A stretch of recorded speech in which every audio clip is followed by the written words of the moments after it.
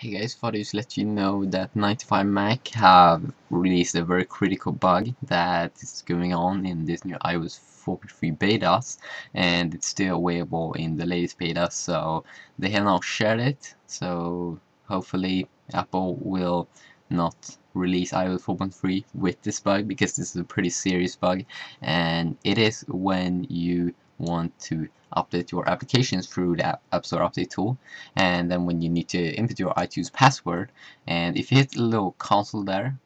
in the password input pop-up, then